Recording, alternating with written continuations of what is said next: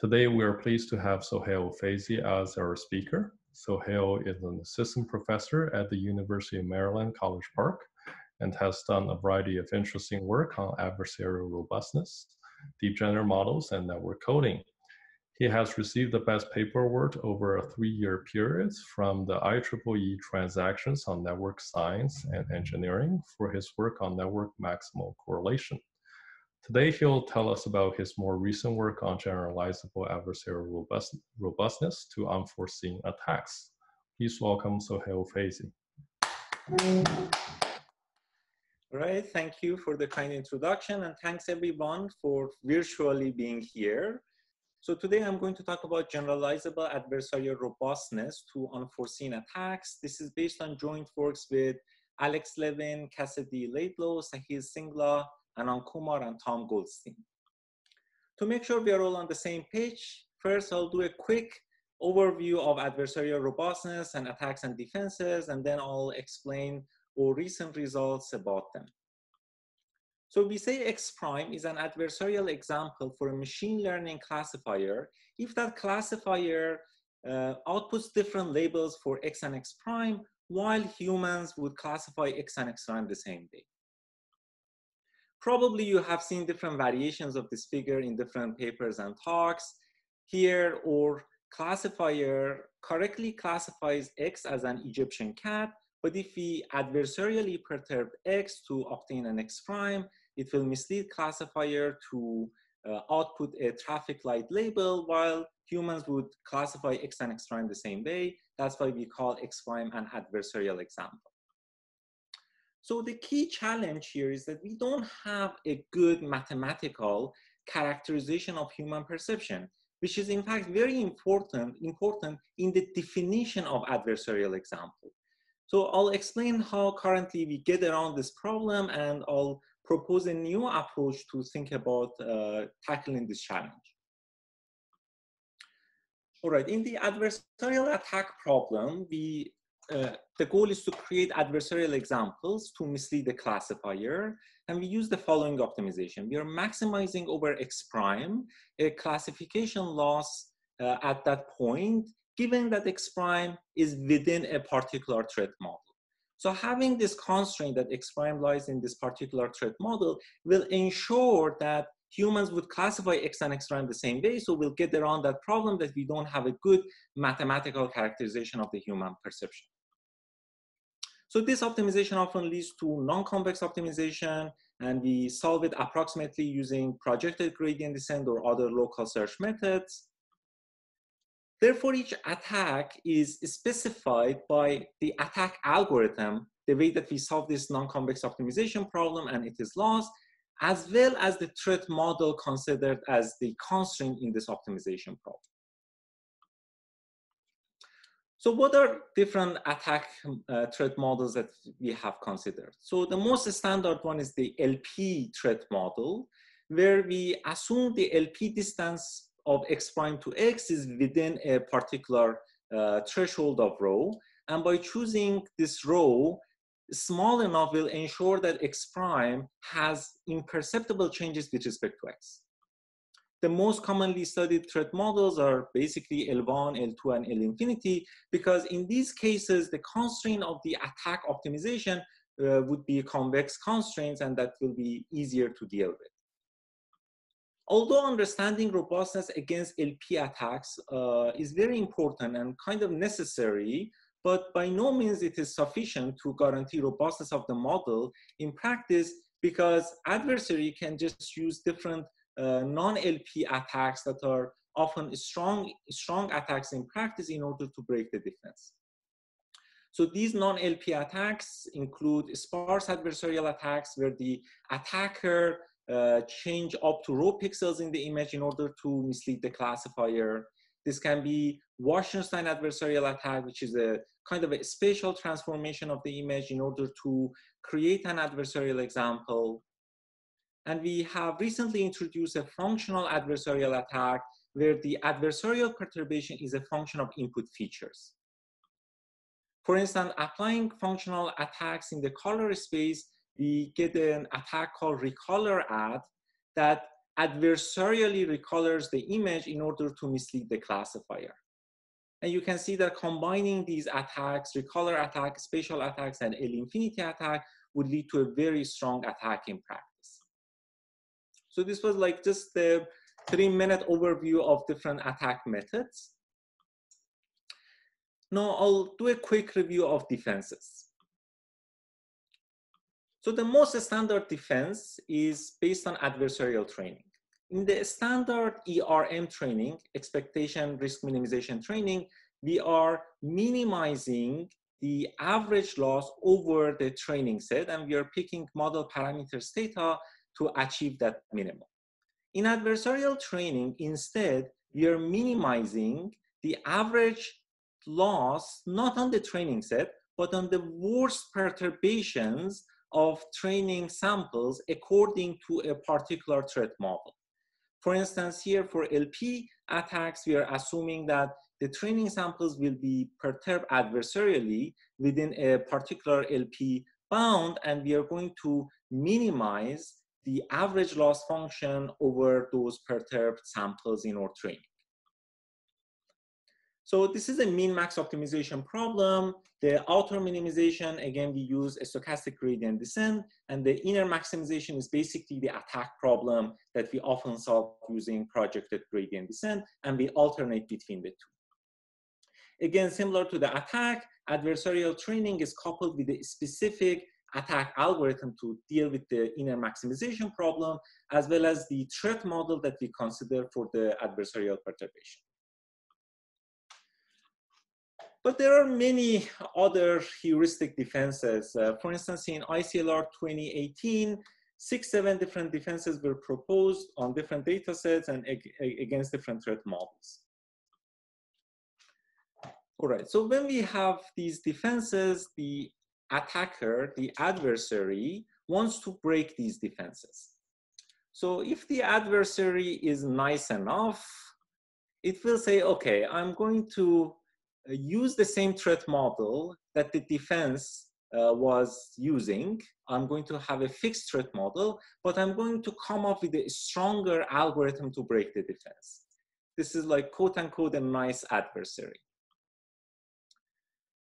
So for example, all of these defenses that were proposed in ICLR 2018, they were broken in a paper in ICML 2019, except the defense scan work, which subsequently was broken in another paper.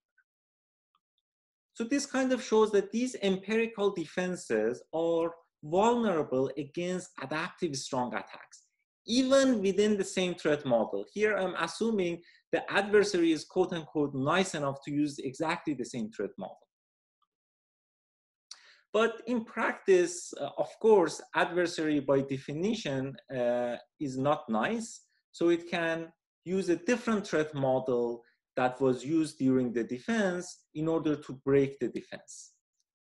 And that leads us to understand generalization of these defenses to unforeseen attacks. In these cases, attackers may not, and in practice will not obey the threat model used in the defense. And previously, it has been shown that standard defenses, they often have poor generalization to unforeseen attacks. So first, we tested unforeseen attack robustness of different adversarially trained models and defenses on CFAR10. Here are some results. The rows, they show models that are adversarially trained against L-infinity, L2 against spatial transformations and against recolor add. And columns, they show different attacks that we evaluate these defenses against.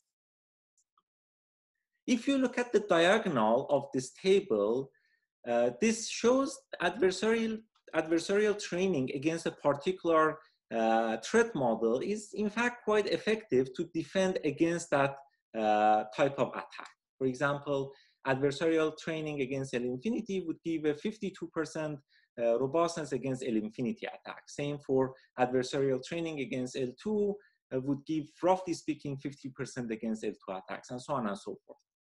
But what about off-diagonal terms? Let's look at the first row. This is the model that is adversarially trained against L-infinity attack. But you can see against L2, the performance is reduced significantly compared to its performance against L infinity. Against a special transformation, it is even worse. The performance is below 10%. The same phenomena happens when you look at adversarial train models against L2, special transformations, and recolor out. In other words, these defenses, they show poor generalization against unforeseen attacks. These are the attacks that they were not used in training. And this is basically the ultimate goal of robustness, because adversary won't obey the threat model used in the defense. All right, so with this introduction, in today's talk, in the first part, I'll consider attacks and defenses within a particular threat model. So the threat model will be fixed. And in the second part, I'll show some results about generalization of robustness to unforeseen attacks, when the threat model can actually be different than the model that we have trained neural networks against. So I'll pause here. Perhaps I can read some of the questions. Sure. So we have one comment. Sorry, so we have one comment from Kamyar Azizad Nashli. So he pointed out the implementation for Dylan and all was incorrect for some reason, and the attack did not break. So I was wondering if you have any comments on that. So I'm not sure about the specific paper that Kamyar is referring. Maybe we can talk about it offline. But in general, these defenses, these heuristic defenses, they can be broken even if a particular attack is not effective. There are some other adaptive attacks in order to break these defenses. So there's another question. What is ST-add? It is a spatial transformation of the image in order to craft an adversarial example. Right, and we also have a question from Sanjeev. What happens if you do AT with several attacks at once? Does the previous table change in that case? That's a very good question. So if you do adversarial training against multiple attacks, it increases the robustness against those attacks that they were trained, but then the generalization is really poor. So the clean accuracy and also accuracy with respect to other attacks, it drops significantly. So we are also doing some of these experiments to look at the combination of threat models during adversarial training. Okay, and we also have another clarification requested by Varun Chandrasekaran. So the question is, what do you mean by heuristic defenses? Do you have a definition for it? Yes, I think in part one it will be clear.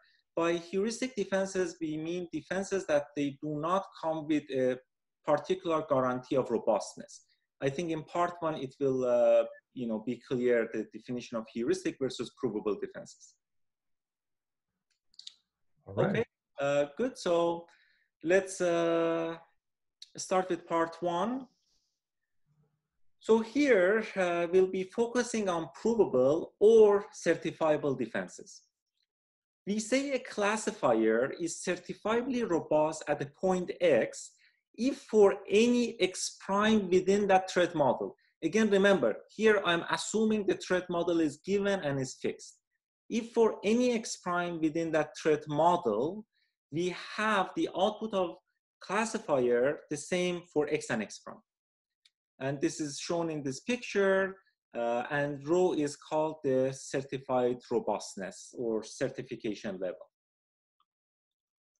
All right, in the last couple of years, there have been a lot of interesting works about certifiable defenses and provable defenses. So here I'm going to attempt to provide a big picture of the current literature and current provable defenses, and then talk about some of the details of them. All right, so these methods, they may use different levels of information, different amount of information from the network architecture in the defense. Some of these methods, they only use input-output relationship. Some of them, they may use some more information from the network, for example, the gradients. Some of them, they may use some higher order information from the networks.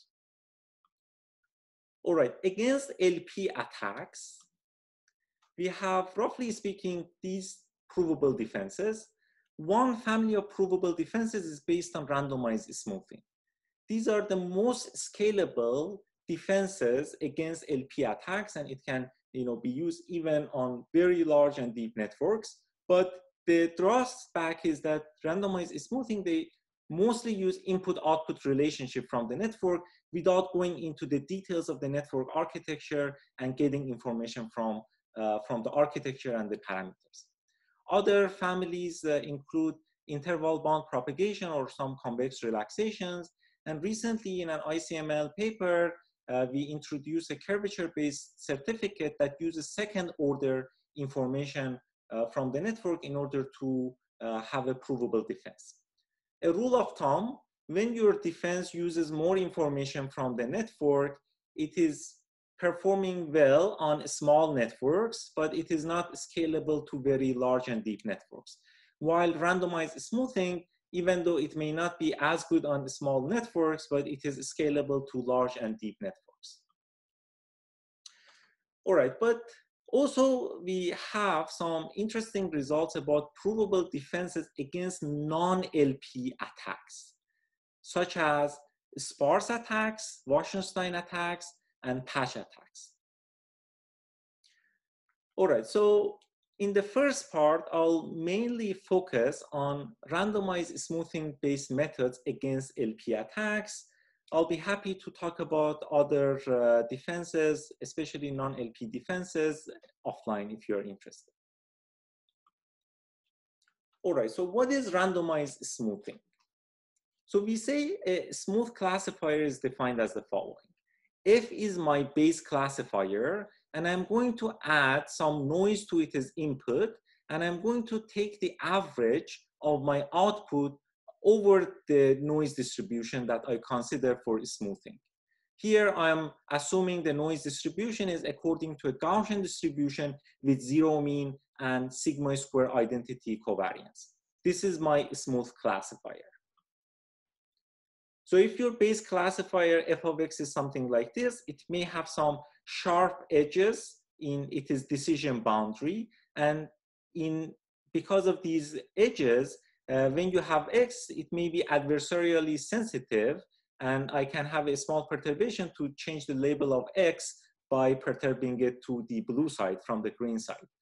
But in smoothing, I'm going to add some Gaussian noise to x, and I'm going to look at the average of my output, and hopefully that averaging out will smooth out some of these sharp edges in my classification boundary, and I will increase the intrinsic robustness of my classifier.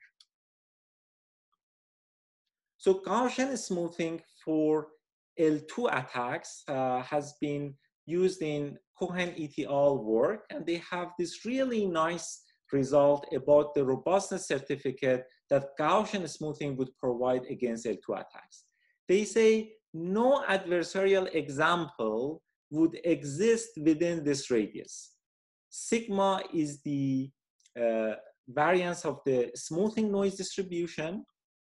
Phi inverse is the inverse of the standard normal distribution. P1 is the majority class probability, and P2 is the runner-up class probability. Okay, look at this certification radius. The only thing I use from the network is this P1 and P2. Basically, I have my X, I add a bunch of noise realizations to it, and I see what is the fraction of perturbations that I have the majority class, and what is the fraction of perturbations that my network produces the label of the runner-up class. And that's the only information I use from the network. That's why I had in that first slide that the smoothing-based methods, they don't use the specific architecture and the specific connectivity of the neurons in the architecture in order to come up with the certification against adversarial examples. All right, so the proof of this result in Cohen et al. Work is based on Neyman-Pearson's lemma in 1933. And one comment is that this P1 and P2, they are computed over a Gaussian distribution, but we cannot compute them exactly because of computing an integral in very high dimensional space of a neural network would be really expensive. So instead we do computation of these bounds empirically using empirical distribution, and then this theorem would hold with high probability for sufficiently large number of smoothing perturbations.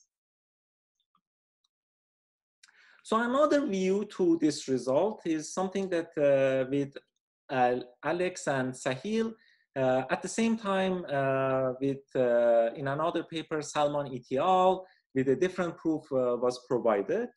And that view is the following, that when you are doing Gaussian smoothing, phi inverse of f bar is your smooth function. Phi inverse of f bar is just the Lipschitz function with a constant 1 over sigma, where sigma is the variance of the smoothing. This is a real simple explanation that why smoothing increases the robustness, because in fact phi inverse of phi bar is a Lipschitz function, and straightforwardly you can show that that will give us this robustness guarantee. So just to warm up, I'm going to even provide a simpler proof, a one-dimensional proof for Gaussian smoothing that potentially can be taught in high school as well. So I'll do that for a warm-up. So this is a simple proof for Gaussian smoothing by Alex Levin and myself. So here we have X, or input, and we want to see if we are robust against X prime that is row away from or input X. Because Gaussian is spherically symmetric, without loss of generality, I can put my X at the origin and I can put my X prime along the first axis. Then I'm going to smooth out D minus 1 other dimensions and define just the scalar function from R to R. This G is going to be just the function, scalar function that we have. And by definition, G bar would be the smooth version of G. So it is very easy to show that the only thing we need to show is phi inverse of G bar is Lipschitz with a constant 1 over sigma. And why is that the case? What is the worst G that will give me the highest Lipschitz constant for phi inverse of G bar? I can pick a G, something like this. If I do a smoothing of this function, I'll get a smooth function like this. Remember, the only constraint that we have is that G bar at origin, which is our clean image, should be a fixed number. Here it is G bar of 0 is 0.691. And then if I look at phi inverse of G bar, I'll get a function like this, which is in fact a Lipschitz function. But is this the worst G that will give me the highest Lipschitz constant of phi inverse of G bar? What if I pick a step function? In that case, if I do smoothing, the G bar would look like something like this. Again, the constraint that I have is G bar of 0 is equal to that particular number obtained from the training. But if you look at this function, this is the reverse Gaussian CDF. So if I do a composition of phi inverse with this function, I'll just get a straight line with a slope of minus 1 over sigma. And in fact, this is the worst function of G that will give me the highest Lipschitz constants of phi inverse of G bar. So that's just like some picture to build some intuition, but it is a one-dimensional calculus that you can show. You can define G phi of Y with this change of variable, and using a straightforward one-dimensional calculus, you can show that G bar of rho is greater than this integral from 0 to 1, G phi of Y times this function dy. The constraint that we have is the integral of G phi of Y is equal to G bar of 0. This is the constant that we have from the training. And since this is monotonically increasing, that will lead the worst G phi, and the worst G function is in fact a step function. You plug this into the equation, you immediately get the worst Lipschitz constant of phi inverse of G bar to be equal to 1 over sigma. All right, so randomized smoothing have been used for other different types of attacks. For L2 attacks, we know we use Gaussian smoothing, and there is like a good coupling between Gaussian and L2 attacks. And for L1 attacks, people, they use log-loss noise in order to have a provable defense. But the question is, what are proper smoothing distributions against LP attacks? What if I use L4 attack or L infinity attack? What kind of smoothing distributions I should use to have a good robustness certificate against that attack? So in order to address that, we need to understand generalizability of randomized smoothing against different LP attacks. So we have the following result. For that, this is a paper that is presented in ICML 2020. So we show that using any symmetric IID smoothing distribution, we have this upper bound on the robustness radius against LP attacks. This upper bound depends on sigma, which is the smoothing variance. P1 and P2 defined similarly as before. This is the fraction of the top class and the runner-up class. But more importantly, we have an extra dependence on dimension that we did not have in the Gaussian case. For P greater than 2, we see this upper bound, in fact, depends on D. And that's why we observe this curse of dimensionality for P greater than 2. If my dimension increases, this upper bound on any robustness radius against LP attacks within symmetric IID smoothing distributions would decrease to 0. Okay, so we have a few questions. Okay, so I'll pause here to take these questions. Yes. So the first question is from Avery Ma. The question is, what's the intuition behind the poor scalability when using more information of the network? Right. So, in gradient-based or curvature-based methods, the main basically intuition is to increase the Lipschitzness of the network or Lipschitzness of the gradient of the network, which would be the curvature. But these bounds often are not good, especially for deep networks, because the way that, roughly speaking, we compute these bounds is by multiplying some Lipschitz constants layer-wise, and that leads to an explosion of these bounds for deeper networks. There may be the case that in the future that we may come up with better ways to compute Lipschitz constants of the network itself or the gradient of the network. And that's a very interesting area of research to see if we can scale up those gradient-based or curvature-based certifications to deeper networks. Mm-hmm.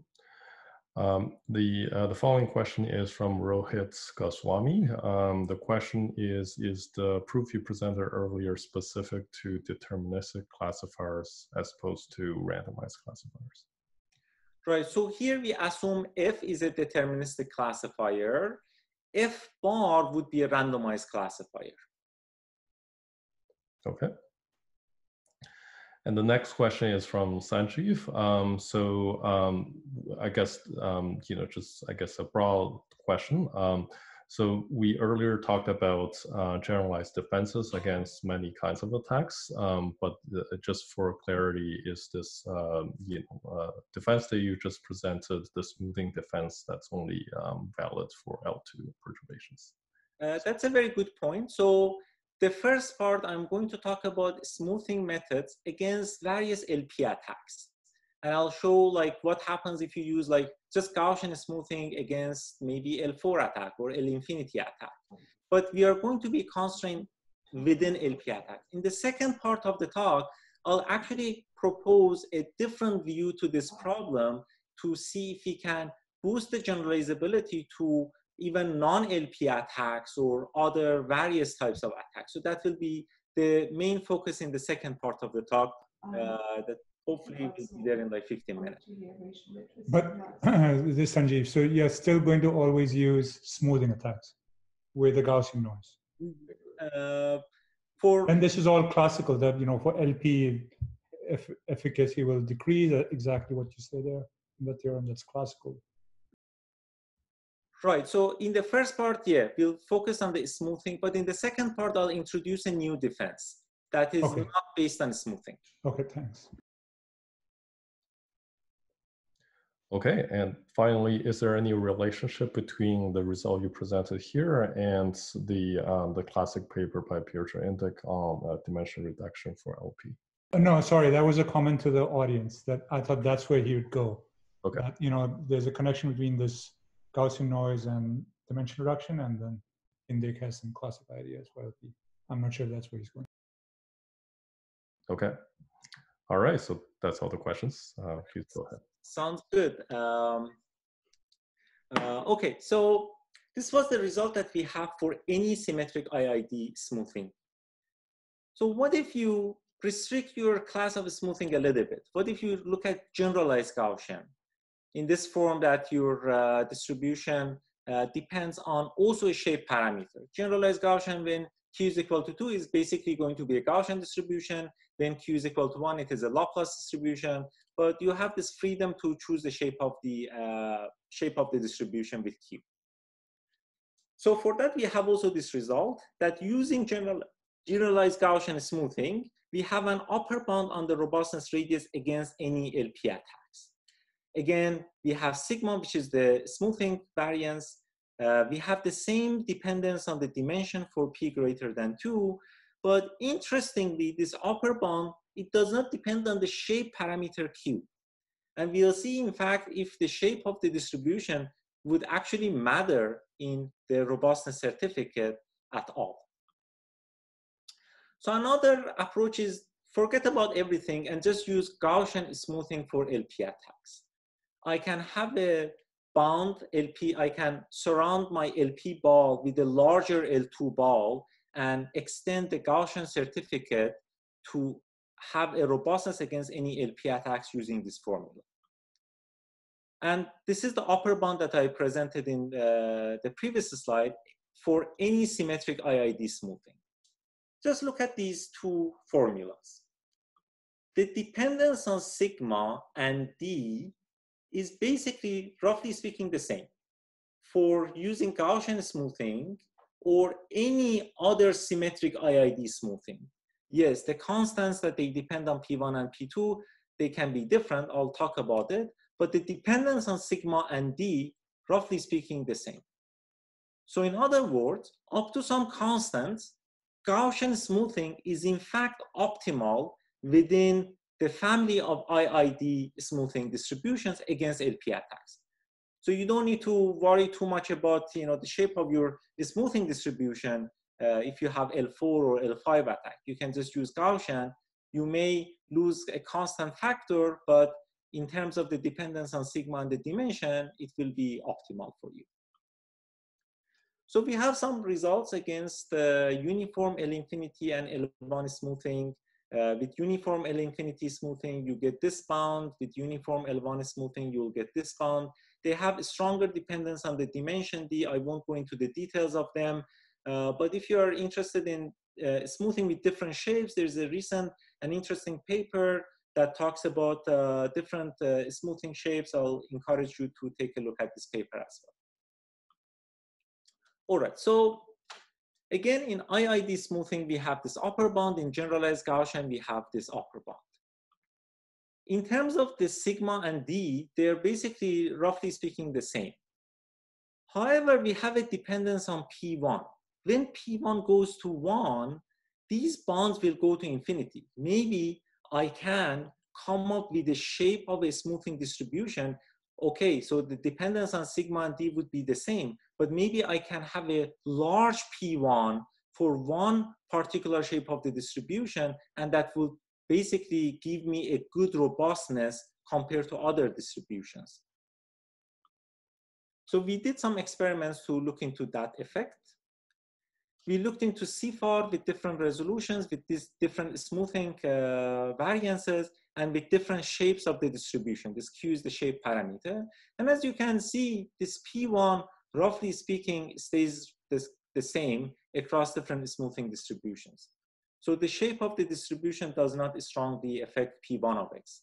That kind of means that coupled with our theoretical result, the robustness radius would be roughly speaking the same, even if you use different smoothing shapes in your experiments. And that's what we observe empirically. So this is on CFAR 10. The yellow one is the Gaussian certificate. This is a lower bound. And the green curve is the generalized Gaussian. This is an upper bound. And the blue curve is the IID smoothing upper bound. For larger variance, and we use P is equal to Q in the generalized Gaussian smoothing bounds. For larger variance, we see the, in fact, IID smoothing bound is tighter than the generalized smoothing bound. But if you look at the ratios of generalized smoothing, generalized Gaussian smoothing to the lower bound of Gaussian certificate, it is roughly speaking a constant factor across different shapes. That does mean that we don't see a significant gain of tweaking the shape of the distribution to obtain a higher certification radius that we have. So finally, we also looked into experiments between CFAR 10 and ImageNet. So here CFAR 10 has a smaller dimension compared to the ImageNet. Our theory suggests that the certification level would decrease by an order of d to the power half minus 1 over p when we go from CFAR 10 to ImageNet. And roughly speaking, we observe those behaviors for P2, P4, and P infinity.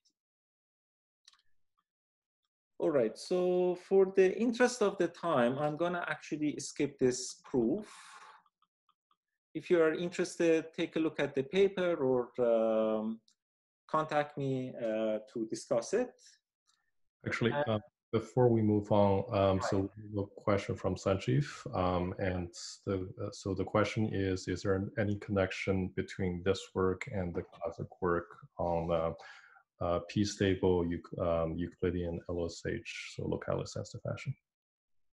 Oh, it's very interesting, actually. I know about that work. So I'm not sure if there is like direct connection. I don't see it, but I haven't thought about it. It's a very interesting question. Do you see a connection, Sanjeev?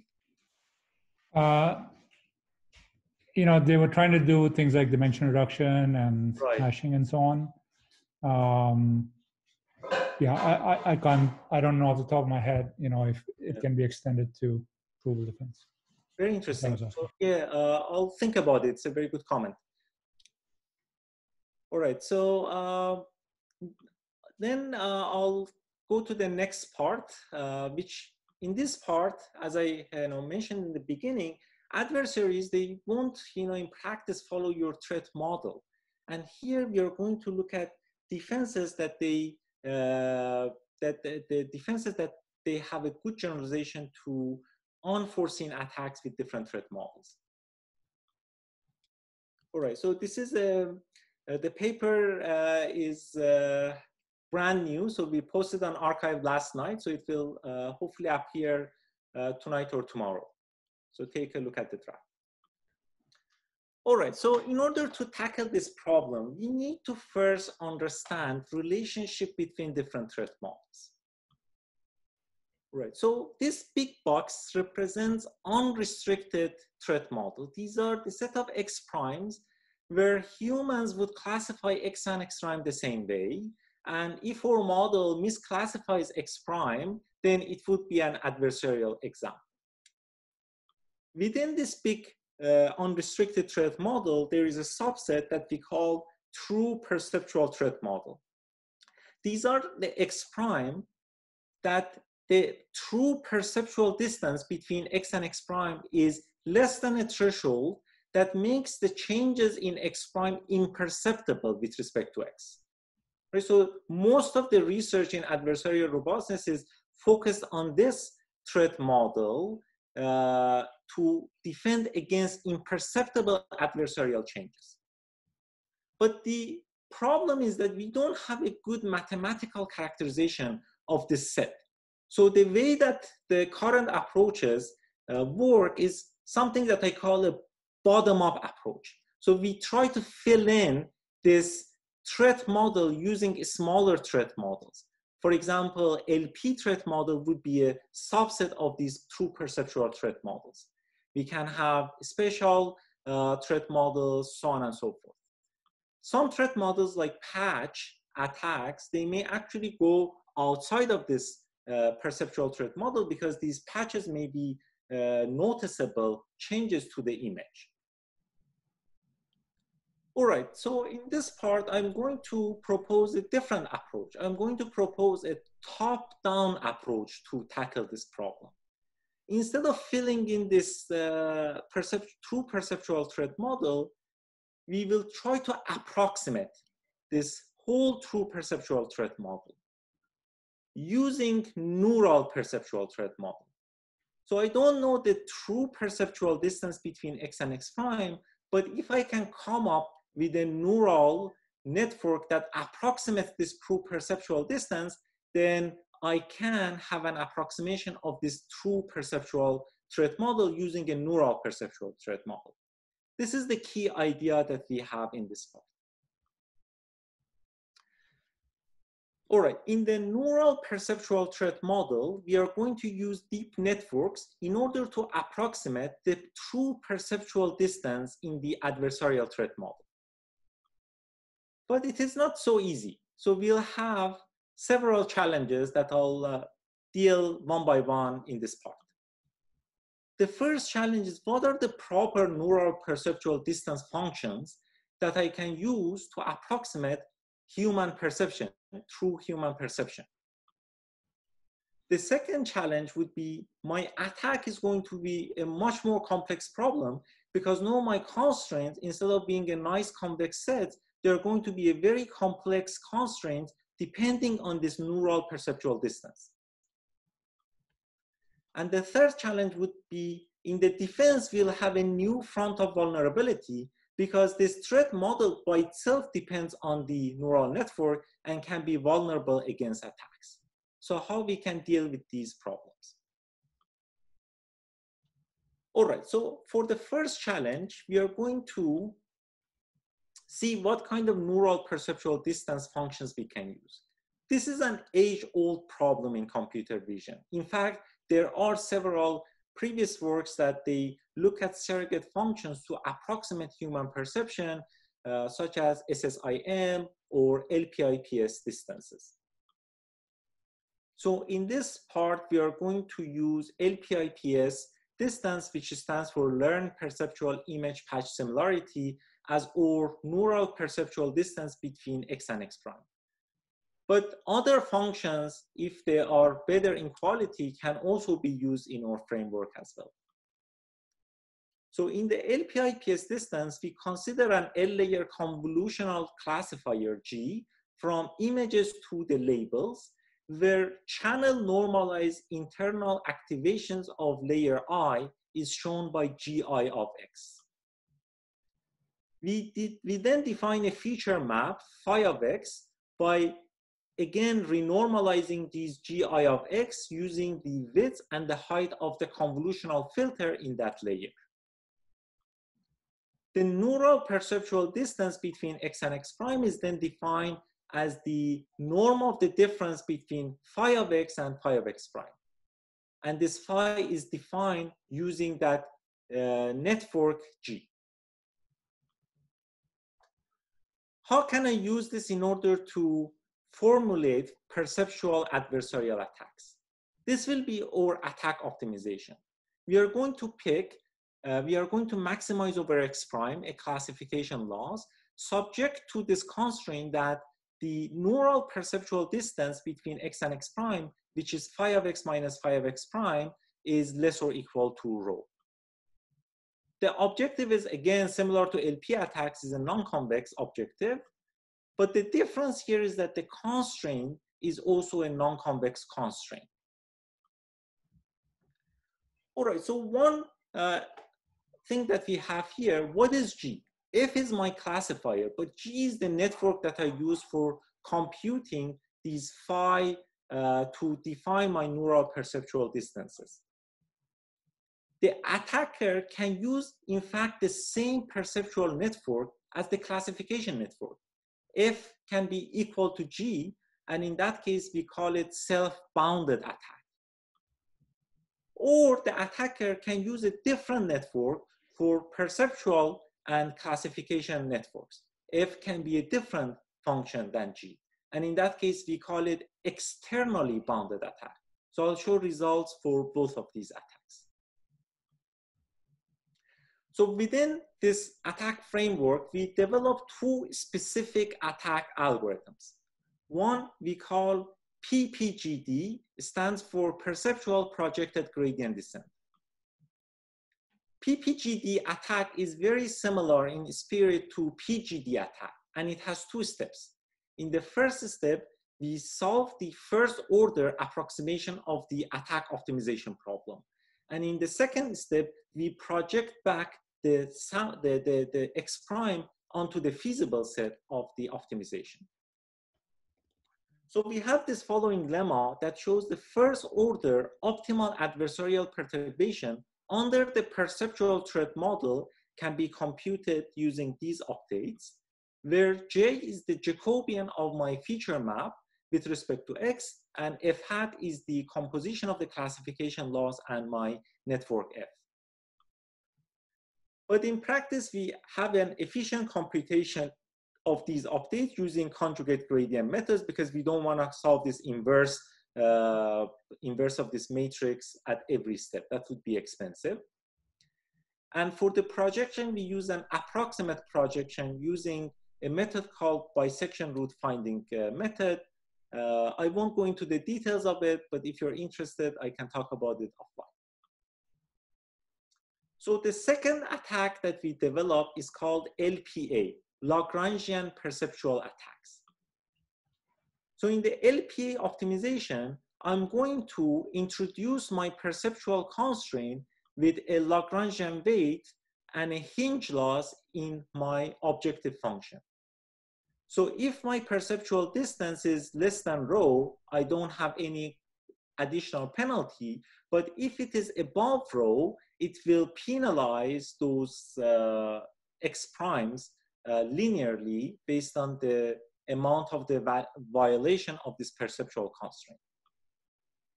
So in spirit, this is similar to Carlini and Wagner attack for LP threat models. And similar to Carlini and Wagner attack, we do a search on the Lagrangian weight. We start with the small value of lambda, and if the solution is outside of the desired perceptual distance, we increase lambda. So I'll show results, but I want to highlight here, LPA is the strongest adversarial attack against various types of even adversarially trained based models. It's a really, really strong attack.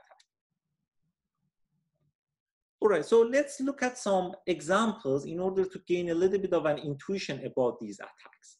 Let's look at some examples first by LPA self-bounded. All right, so here I have an original image. This is my clean sample, and this is my adversarially perturbed sample using LPA self, and this is the magnified difference between original and adversarial sample. And as you can see, the adversarial attack kind of cleverly changes the lighting of this part of the image. And also if you take a look in terms of the strings that we have in this jewelry, it appears that the type of this strings have been changed in order to create an adversarial example. Again, we are not doing any of these fine tuning to say, oh, I want to change the brightness or lightening. So this is happening automatically within the attack. Some more examples. Let's look at this figure. In the adversarial version of this, the background of this image is changed in order to mislead the classifier.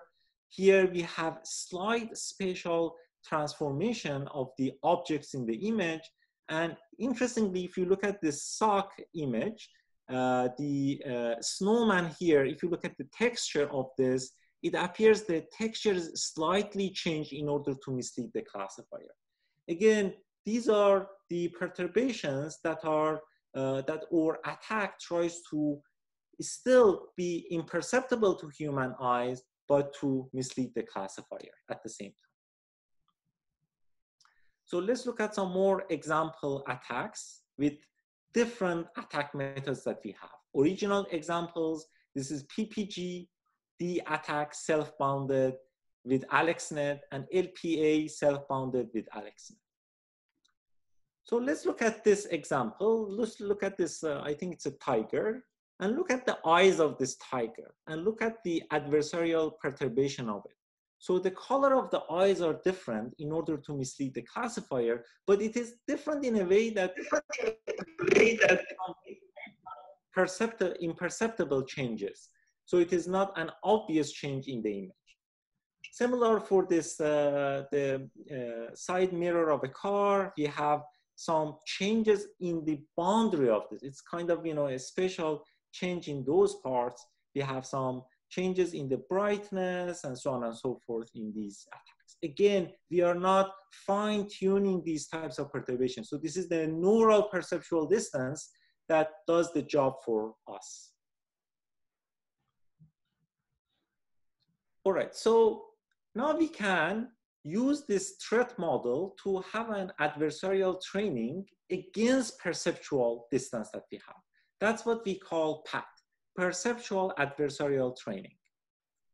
This is the PAT optimization. It is very similar to the adversarial train optimization, but instead of maximizing X prime over, for instance, an LP threat model, we are going to maximize X prime over the neural perceptual distance to bound its perceptuality with respect to X. Again, we'll have two versions of PAT. Self-bounded PAT, where perceptual and classification networks are the same. F is equal to G. And the neural perceptual distance here would change during the training because I'm updating my classifier F, that would update my G because F is equal to G, and my perceptual distance definition would also change during the training. And the other version of PAT is externally bounded PAT when the neural perceptual network is pre-trained. So we solve the inner maximization using a fast variance of LPA when we don't do the search over the Lagrangian weight. The reason is that the search is very expensive, and this inner maximization should be solved repeatedly during the optimization in order to have a robust model. All right, but everything that I described here, maybe I can pause here and take some questions, okay? Right, so we have one question from Varun. The question is, how are perceptual changes different from semantic changes? For example, reducing the brightness of the eyes of the cheetah can be considered a change in the semantics of the input. That's a good point. So there are, in fact, some works that they look at some semantic changes or changes in the latent representations of these images. As I mentioned, we have an attack based on recoloring or changing the brightness of the image. But here, we are not fine-tuning against any of them. So here, the attack is going to be within this neural perceptual distance. And our intention is that this is a large enough class of adversarial examples that if we have a robustness against this type of threat model, it would generalize to have robustness against other types of threat models. In contrast, that if we just focus on a particular threat model, then it may not generalize well to other types of threat models. So, sorry, just a follow-up question. So you're saying perceptual distance kind of subsumes like semantic transformations and p-norms and so on? Yes. Okay, thank you. Okay, and I also happen to have another question. So in the setting when f is equal to g, I suppose, I mean, f is a classifier that maps your input to a class label, right? Yes. So g has to map an input to, I suppose, a real number, right? In your case. Right, so basically, if you remember the definition, G is the network that we use, and when we look at different internal representations of G, and then obtain these feature maps. And I can use the same network F and G, and I can use a different network as well. Does that make sense? But okay, so but in the case when f is equal to g, what do you mean precisely there? I mean, does g have also map to a class label?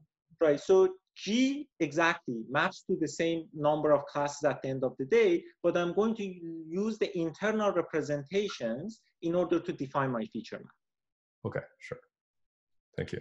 All right, so the whole thing is basically depends on how good this neural perceptual distance and this neural perceptual threat model approximates the true perceptual distance and the true perceptual threat model.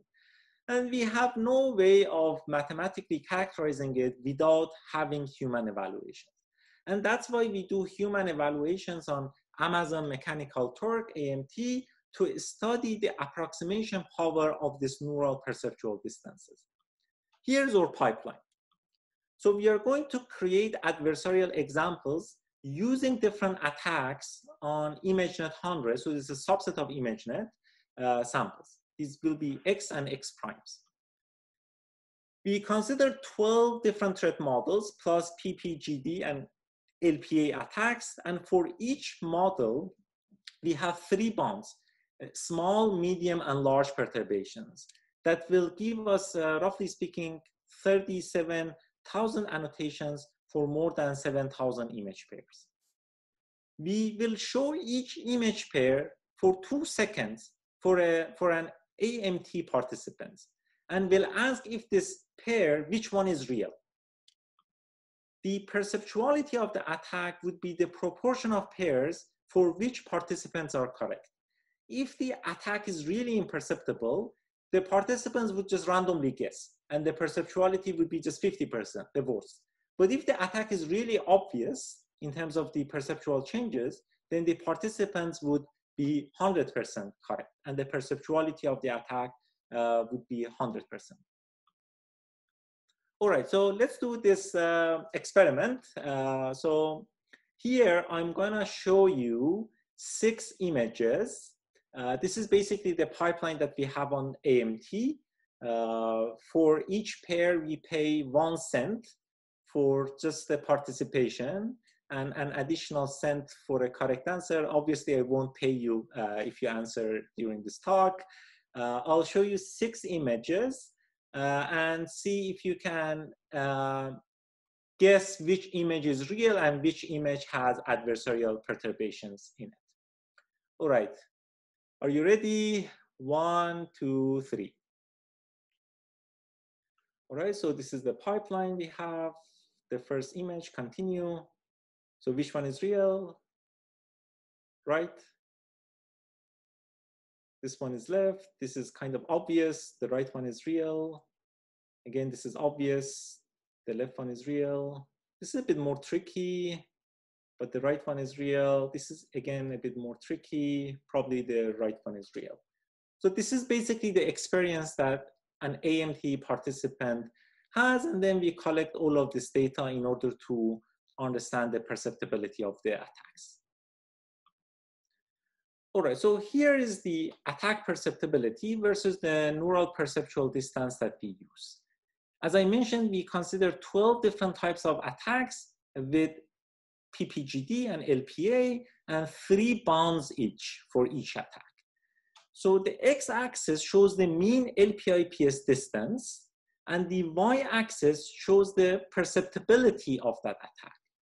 And as you can say, okay, it is not 100% correlated, but the attack perceptibility is in fact correlates pretty well with the neural perceptual distance that we use in our defenses. So that kind of implies, if you remember those circles that I showed in terms of the true perceptual distance, and the neural perceptual distance, this is in fact a pretty good approximation. Now let's look at some results on CFAR10. We used the standard bonds against L infinity, L2, and other attacks. And here are the results. The rows, they show adversarially trained models against L infinity, L2, spatial recolor add, and perceptual adversarially trained model using self-bounded AlexNet, ResNet 50, and ResNet 50 that is adversarially trained with L2. All right, so let's look at, for example, the PAT self-bounded and adversarially trained model with respect to L infinity. Okay, against L infinity, the model that is specifically robustified against L infinity shows a better performance than PAT with 10% improvement with respect to L infinity. But if you look at L2, PAT achieves more than 20% higher robustness. Against a spatial transformation, it achieves more than 40%, 45% robustness. Against recolor add, it achieves more than 15% robustness, and so on and so forth. So I also want to highlight the strengths of this LPA attack that we have developed here. It is a really, really strong attack. And none of these adversarially trained models, they can defend against LPA in a reliable fashion. So in this case, we see that PAT has a pretty high unforeseen attack robustness on CFAR10. It has a very good generalization to the attacks that it hasn't been trained on. So next, we experimented on ImageNet 100. So here's a bigger table. We look at, again, more than 12 types of attacks. And these are the methods, adversarially trained methods against these attacks. So one caveat here I want to mention, here we are using pre-trained adversarial trained models for LP from this paper. We are rerunning some of these networks just to make sure that every hyperparameter that is being used is the same. But here are the current results that we have. Again, same as before, let's compare adversarial trained against L infinity and PAT self-bounded. Against L infinity, we are 3–4% lower, but against L2, we are 40% higher. Against L1, we have, again, 40% higher performance. These are JPEG attacks, same thing. Against snow attack, against elastic attack, spatial transformation, recolor add, so on and so forth, we have a significant improvement in terms of the generalization of the robustness to unseen attacks. And same as before, LPA is a really strong attack. So all of these methods, they are broken using this LPA attack. So this implies that PAT on ImageNet 100 also has high unforeseen attack robustness. So that will conclude my talk. So in the first part, we looked into limits of provable defenses, and we saw curse of dimensionality when we use IID smoothing-based provable defenses. But we are not hopeless. Maybe there are some non-IID smoothing distributions that can achieve better certificates, or as Sanjeev also mentioned, maybe there are some low intrinsic dimensionality of images that can be leveraged in order to beat or mitigate this curse of dimensionality that we have here. So in the second part, I talked about generalizable defenses to unforeseen attacks. I introduced neural perceptual threat model, which is an approximation to the true perceptual threat model using neural networks. We introduced two types of attacks and one defense called PAT, which is generalizable to unforeseen attack. And in the second part, this PAT doesn't come with a robustness guarantee. So an interesting question would be to see if we can come up with provable defenses against such perceptual threat models as well. So that's it, and I'll be happy to take more questions. All right, let's thank Soheil for the great talk. So we do have a few questions. So the first question is from Varun, who asked, what's the significance of the time limiting in the AMT experiments? 2 seconds. So there was another study that they used, roughly speaking, the same time. So we thought about increasing this time, the 2 seconds that we show these images. But if you show it like for a longer period of time, then the measure that we'll observe may not represent the true perceptuality of the attack. So that's why we stick to the 2 second limit of showing these images to the participants. Okay. So we have another question from Abhishek Panigrahi. And the question is, in the experiment results, it seems that L infinity distance is correlating well with perceptual distance, at least better than L1 or L2 distance. Is there some reason behind that? Yeah, that's a good point. Yeah, we see some maybe higher or lower correlations. I wouldn't read too much into it because we have only 3 bounds, small, medium, and large, and that's why we show like all of these results at the same time in order to have a more statistically significant inference about the correlation between the perceptual distance and the LP-IPS. In order to understand, for instance, L infinity would have a better correlation with perceptual distance, we may try many more bounds in order to have a statistically significant inference in that case. So I wouldn't read too much into these specific threat models. Right. We have one question from Shreyas Kulkarni, who asked, for 2 inputs, x and x prime, does a low perceptual distance between them explicitly imply that they're drawn from the same distribution, same training distribution used by the neural network? Right, so that's the hope, right? So if x and x prime, they have low perceptual distance, we hope that it is not just coming from the same distribution. They're in fact they have very imperceptible changes with respect to one another. So for instance, you may have 2 cats, very different cats, and they'll have very different perceptual distances. And in fact, we do want them to have very different perceptual distances. Here we want to capture imperceptible changes between x and x prime. Great. And we have a question from Alex Roby, who asked, I guess, a more high-level question related to perceptual distances. So if you consider the changes in, for example, the cheetah size, while it may not satisfy an LP norm constraints, it seems that based on the examples you show that they are making minor edits to the image. And so he was wondering if the perceptual distance goes far enough towards the true notion of perceptual similarity. For example, would that attack allow us to change the image of a scene that was shot in daytime to the same scene at night? That's a fantastic point. So the level of imperceptuality for each image actually can be different across different images. But here, because this is like just the first step to put out this idea, we are using the same threshold of imperceptuality with respect to this neural perceptual distance across all of these training samples that we have.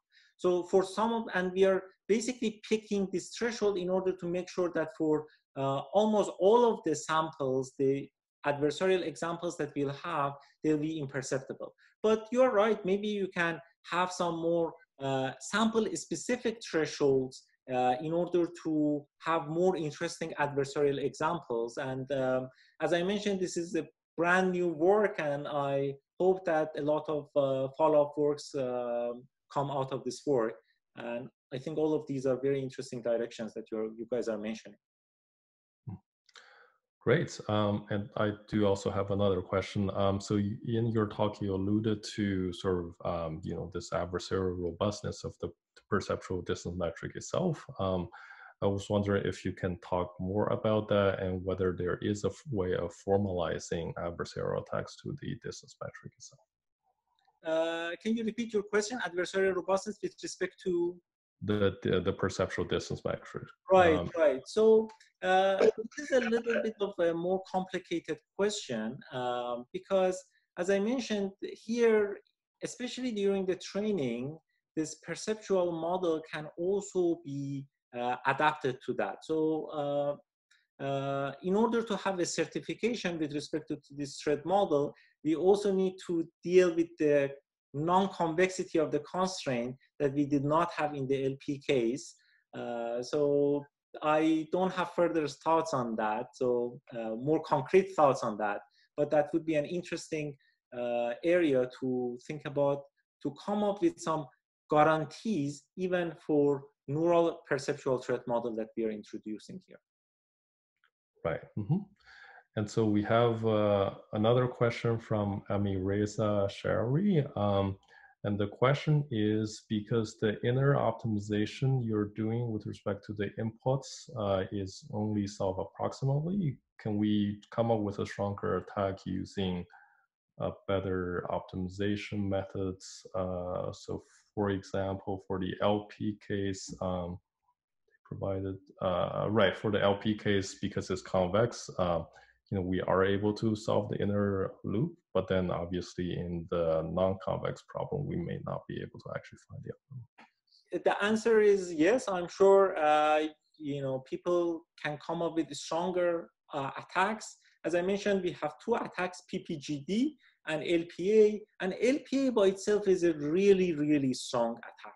And I think even though it is possible to come up with even a stronger attack than LPA, but even with current defenses, LPA reduces their performance almost 0%. So in that case, we perhaps need to think a little bit about robustifying the defenses against LPA attack, and then think about computing this optimization in a stronger way to have stronger attacks. So I see one question about the paper link. As I mentioned, we posted the paper on arXiv last night. So I don't think it will appear today. Probably by tomorrow it will be out. So I'll post it on my Twitter, and I'll also send the link to Care to share with other folks. But you can also contact me, and I can share the draft of the paper with you if you're interested. Hey, Soheil, I have just one question. So with your new form of retraining, I noticed that the clean accuracy drops more than compared to like training with L infinity or L2. Do you have a comment on why that is the case? Yeah, that's a good point. We see a drop in the clean accuracy when we have generalization against many other types of attacks. And maybe this is an intrinsic trade-off that we need to pay in order to gain from having robustness against 12 different types of attacks. So this is something that we are also studying at the moment. Great. Are there any other questions?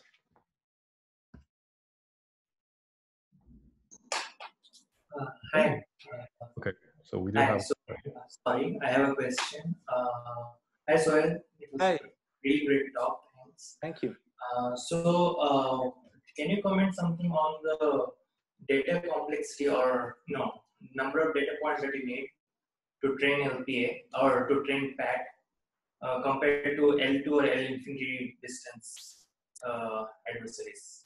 Right. So I don't exactly remember how many samples that we have, but basically we use the same number of samples in adversarial training against the this perceptual distance versus spatial transformation, recolor add, and the same for other LP attacks. So I don't think the number of training samples would be a bottleneck for training path. But yeah, you have this line of work where they say that you require more number of data samples if you want to maintain, accuracy, clean accuracy, and getting the same adversarial accuracy, right? So don't you think that probably PAD might be requiring more data samples to get back clean accuracy compared to L2 and L infinity distance adversaries? That's very possible, in fact. So that's an interesting thing to look at, to see would we increase our clean accuracy if we had more cleaning samples. That's a very good point. And if you don't mind, please share your work with me, and we'll definitely take a look into that work. Oh, sorry, it's not my work. I was referring to different works in the literature. I see. Yeah. But yeah, whatever work that is, just share with me just to make sure that we have that in the Okay, sure. link. Thank you. All right, any other questions?